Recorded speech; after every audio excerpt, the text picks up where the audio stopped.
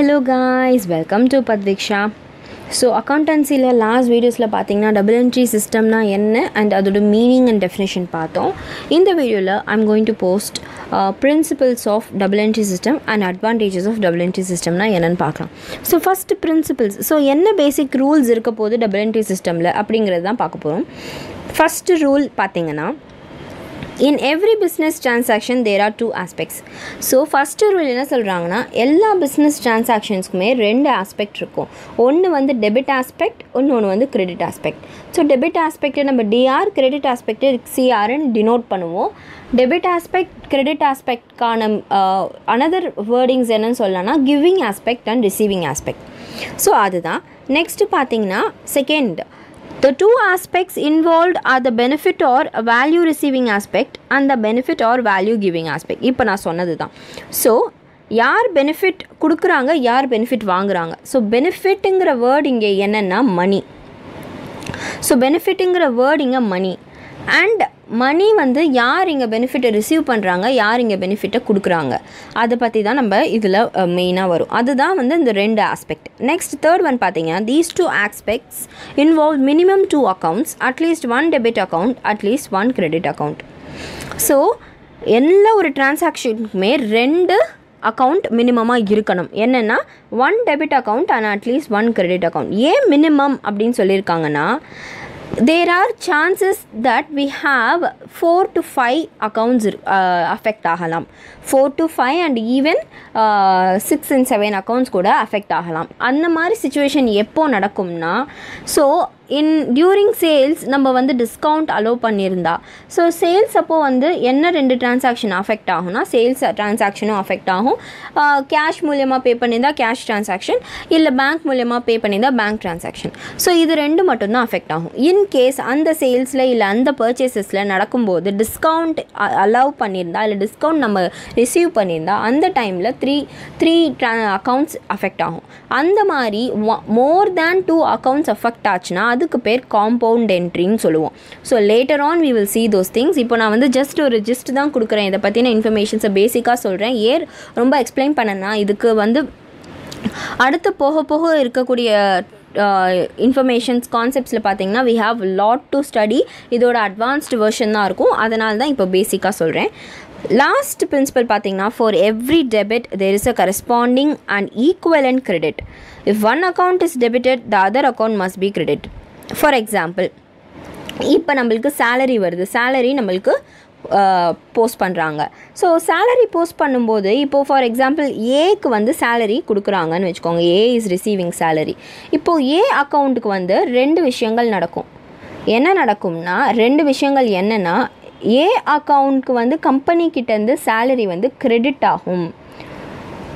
ஏ அக்கௌண்ட்டுக்கு கம்பெனிலேருந்து salary credit ஆச்சுன்னா சேலரி கொடுத்த அந்த கம்பெனி அக்கௌண்ட்லுக்கு டெபிட் ஆகும். ஸோ அதுக்கு டிஆர். ஸோ இந்த ரெண்டு டிரான்சாக்ஷனையும் நம்ம ஒரு கம்பெனிக்கு கீழே போடுவோம். ஸோ the same transaction, இது ரெண்டும் ஒரே டிரான்சாக்ஷன், ஒரே மணி தான், சேம் வேல்யூ தான் நம்மளுக்கு வெளில போகுது, சேம் வேல்யூ தான் வெளில வருது, உள்ளே வருது. பட் அந்த ஒரே ஒரு டிரான்சாக்ஷனுக்கு, ஒரே ஒரு ஈவெண்ட்க்கு நம்ம ரெண்டு என்ட்ரியை அக்கௌண்ட் பண்ணுவோம். ஏன் அந்த ரெண்டு என்ட்ரி அக்கௌண்ட் பண்ணுறோன்னா, because we have a thing that for every debit transaction there is a corresponding and equivalent credit. So ஒரு இடத்துலேருந்து பணம் வெளில போச்சுன்னா ஒரு இடத்துல பணம் வரும், ஒரு இடத்துலேருந்து பணம் வந்துச்சுன்னா அப்போது இன்னொரு இடத்துல பணம் வெளில போயிருக்குன்னு அர்த்தம். ஸோ என் பாக்கெட்டுக்கு மணி வந்திருந்தால் இன்னொருத்தவங்க பாக்கெட்டில் அந்த மணி கம்மியாகிருக்கும். ஸோ அதுக்கு தான் நம்ம, அதனால தான் நம்ம டபுள் என்ட்ரி சிஸ்டம் பேஸ் படி ரெண்டு அக்கௌண்ட்டை நம்ம ஒரு டிரான்சாக்ஷனுக்கு ரெண்டு ஆர் அது மோர் தேன் 2 அக்கௌண்ட்ஸை நம்ம ரெக்கார்ட் பண்ணுவோம்.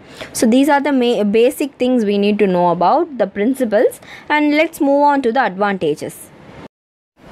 So advantages of double entry system. So double entry system use பண்ணுறதுனால என்ன அட்வான்டேஜஸ் அப்படி தான் பார்க்க போகிறோம். ஃபஸ்ட்டு வந்து அக்யூரசி ஏன் சொல்கிறாங்கன்னு பார்க்கலாம்.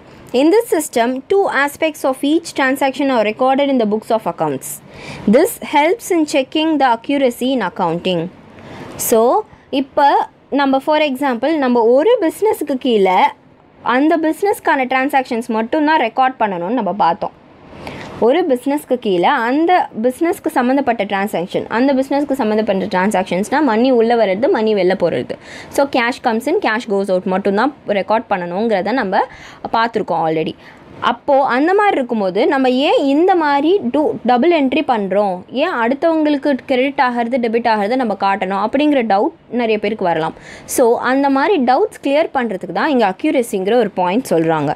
ஏன்னா இப்போ அக்யூரஸி எப்படின்னா, லேட்டர் ஆன் நம்ம எல்லா அக்கௌண்டிங் டிரான்சாக்ஷன்ஸை ரெக்கார்ட் பண்ணிவிட்டு லேட்டர் ஆன் செக் பண்ணும்போது டபுள் என்ட்ரி சிஸ்டமில் போட்டதுனால, டபுள் என்ட்ரி சிஸ்டமை ஃபாலோ பண்ணதுனால நம்ம செக் பண்ணும்போதே தெரிஞ்சிடும் everything comes normal. So debit transactions எல்லாம் ஈக்குவல் டு கிரெடிட் டிரான்சாக்ஷன். அப்போ என்ன ஆகும்னா எவ்ரிதிங் இஸ் குட். இன்கேஸ் நம்ம டெபிட்டில் போட்டதை கிரெடிட்டில் ரெக்கார்ட் பண்ணாமல் விட்டுருந்தா, so there's comes a problem. அப்போ நம்மளுக்கு பணம் இடிக்கும். ஸோ அதனால தான் ஒன்ஸ் ஒரு பணம் வெளில போச்சுன்னா அந்த பணம் உள்ளே வந்துடணும். ஸோ ஃபார் எக்ஸாம்பிள் நம்ம சேல்ஸ் பண்ணியிருக்கோம். ஸோ சேல்ஸ் பண்ணதில் நான் வந்து இந்த சேல்ஸை கிரெடிட்டுக்கு கொடுத்துருக்கேன். கிரெடிட்னா என்னென்னா கடன். ஸோ நான் அந்த சேல்ஸ் பண்ண கூட்ஸை வந்து கடனுக்கு கொடுக்கும்போது அந்த பணம் வந்து எனக்கு இம்மீடியட்டாக வராது. கடன்னா என்னென்னா, நான் அப்போ தரேன், எனக்கு later on the money I will receive. அப்போது என்னதான் இருந்தாலும் நான் அந்த டிரான்சாக்ஷனை கிரெடிட் அண்ட் டெபிட்டில் போடுவேன். ஏன்னா எப்படியும் அந்த பணம் எனக்கு உள்ளே வந்து தான் ஆகணும். ஸோ இந்த மாதிரி நான் கடன் கொடுக்கும்போது அது எனக்கு டெபிட் ஆகும். ஸோ நான் வந்து டெபிட் பண்ணதுனால once in a while it has to credit. என்னதான் ஆனாலும் எனக்கு அது கிரெடிட் ஆகணும். ஸோ அதுதான் மீனிங். என்ன ஒரு டிரான்சாக்ஷனுக்கு எடுத்தாலும் ஒன்ஸ் பணம் வெளில போச்சுன்னா it has to come in. So அதனால தான் நம்ம 2 வாட்டி போடுறதுனால அக்யூரஸி மெயின்டைன் ஆகும். ஸோ அக்யூரஸி செக் பண்ணும்போது அக்யூரஸிஸ் மெயின்டைன் ஆகும். எஸ். ஸோ நெக்ஸ்ட் பார்த்தீங்கன்னா ascertainment of business results. Details regarding expenses, losses, incomes, gains, assets, liabilities, debtors, creditors, etc. are readily available. This helps to ascertain the net profit earned or loss incurred during an accounting period, and also to know the financial position on a particular date. Business ரிசல்ட்டை அசர்டைன் பண்ணதுக்கு ஈஸியாக இருக்கும்னு சொல்கிறாங்க. ஏன்னா அக்கௌண்டிங்கில் வந்து என்னென்ன type of transactions record பண்ணுவோங்கிறது தான் இங்கே லிஸ்ட் பண்ணியிருக்காங்க. நம்மளுக்கு செலவுகள் இருக்கும், நம்மளுக்கு லாஸ் வந்திருக்கும், இன்கம் ரெவென்யூ வந்திருக்கும், ப்ராஃபிட் வந்திருக்கும், அசெட்ஸ் இன்க்ரீஸ் ஆகிருக்கும், டிக்ரீஸ் ஆகிருக்கும், லைபிலிட்டிஸ் இன்க்ரீஸ் ஆகிருக்கும், டிக்ரீஸ் ஆகிருக்கும். ஸோ இதில் எல்லாத்துலேயுமே இன்க்ரீஸ் அண்ட் டிக்ரீஸை நம்ம போட நம்மளுக்கு இந்த ஒரு இன்ஃபர்மேஷன்ஸை டபுள் என்ட்ரி சிஸ்டம் வழியாக நம்ம போட everything comes to normal. So later on நான் எக்ஸ்பென்சஸ் அக்கௌண்ட் செக் பண்ணும்போது டெபிட் கரெக்டாக இருக்கா, வெளில போனது உள்ளே கரெக்டாக வந்ததா. எப்போவுமே ஒரு பிஸ்னஸ்க்கு என்னென்னா போட்ட மணி திரும்ப எடுக்கணும். ஸோ அப்போ என்னென்னா டபுள் என்ட்ரி சிஸ்டம் மூலமா பண்ணால் it is totally easy that வெளில போன பணம் உள்ளே வந்துச்சா இல்லையான்னு ஈஸியாக செக் பண்ணிடலாம். ஏன்னா டெபிட் அக்கௌண்ட்டில் போட்டிருப்பேன், எனக்கு பணம் டெபிட் ஆகிருக்கும், ஆனால் எனக்கு பணம் கிரெடிட் ஆகிருக்காது. ஸோ அதை வச்சு நான் ஈஸியாக செக் பண்ணிக்கலாம். ஸோ அப்போ என்ன ஆகும்னா ஃபினான்ஷியல் பொசிஷன் ஆஃப் கம்பெனி வந்து ஈஸியாக அசர்டைன் பண்ணிடலாம். இன்கேஸ் லாஸ் ஆகியிருக்கா, ஸோ இந்த பீரியட்லேயே எனக்கு லாஸ் ஆகிருக்கா இல்லையா அப்படிங்கிறத செக் பண்ணலாம். எந்தெந்த பர்டிகுலர் டேட்டில் ஃபினான்ஷியல் பொசிஷன் ஆஃப் அ கம்பெனியை ஈஸியாக ரிசல்ட்ஸை அசர்டைன் பண்ணலாம். அதுதான் சொல்கிறாங்க. தேர்ட் ஒன் பார்த்திங்கன்னா comparative study. The business results of the current year can be compared with those of the previous years and with also with the other business firms. It facilitates business planning for future. S. So இப்போ நம்மளுக்கு double entry சிஸ்டம்னாலே debit and credit transactions இருக்கும். Debit and credit transactions of all things, expenses, losses, incomes, gains and creditors, datas எல்லாமே இருக்கும். அப்போ என்ன ஆகும்னா comparative study ஈஸியாக பண்ணலாம். இப்போ எக்ஸ்பென்சஸை வச்சு மட்டுமே லாஸ்ட் இயர் எனக்கு எப்படி இருந்தது, இந்த இயர் எப்படி இருந்ததுன்னு பார்த்துடலாம். அப்போ லாஸ்ட் இயர் எக்ஸ்பென்சஸோட இந்த இயர் எக்ஸ்பென்சஸை நான் வந்து கம்பேர் பண்ணி அடுத்த இயர் இன்னும் நல்லா எப்படி பண்ணலாம்னு பார்க்கலாம். ஆர் எல்ஸ் நான் வேறு கம்பெனியோட கம்பேர் பண்ணி பார்க்கலாம். ஸோ வேறு கம்பெனியோட நம்மளோட காம்படிட்டர்ஸோட கம்பெனியோட கம்பேர் பண்ணும்போது it is well known that நம்ம அந்த கம்பெனியை விட நல்லா இருக்குமா, இல்லை இன்னும் எப்படி இம்ப்ரூவ் பண்ணலாம் அப்படிங்கிற இன்ஃபர்மேஷன்ஸ் எல்லாம் நம்ம ஃபியூச்சர் பிளானிங்காக ஒரு டெசிஷன்ஸ் எடுக்கலாம். எஸ். ஸோ லாஸ்ட் ஒன் பார்த்தீங்கன்னா common acceptance. The business records maintain under the systems R accepted by financial institutions, government and others because it is a systematic and scientific system.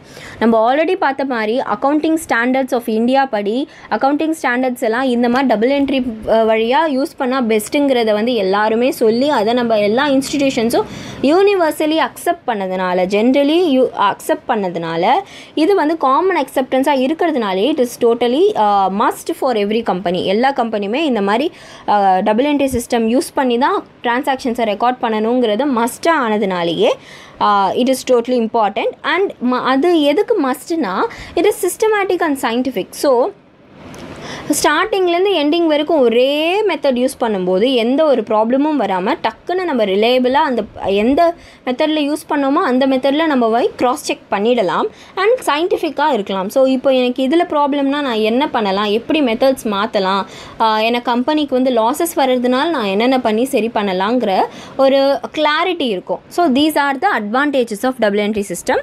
So next பார்த்திங்கன்னா ரொம்ப ரொம்ப important things we need to know. So transaction நம்ம பார்த்த மாதிரி debit and credit இருக்குது. அதில் வந்து என்ன டைப்ஸ் ஆஃப் டிரான்சாக்ஷன்ஸ் இருக்குது அதெல்லாம் வந்து நான் நெக்ஸ்ட் வீடியோஸில் போஸ்ட் பண்ணுறேன். ரொம்ப இம்பார்ட்டண்ட் டாபிக். ஸோ இதில் பார்த்தீங்கன்னா we have lots of things to discuss. டிரான்சாக்ஷனுக்கு அப்புறம் அக்கௌண்ட், என்ன டைப் ஆஃப் அக்கௌண்ட் இருக்குது. ஸோ இந்த அக்கௌண்ட் ஆரம்பிக்கும் போது தான் we have sums to discuss. So இதெல்லாம் வந்து ஒன்று ஒன்றா நான் நெக்ஸ்ட் வீடியோஸில் போஸ்ட் பண்ணுறேன். until then, bye.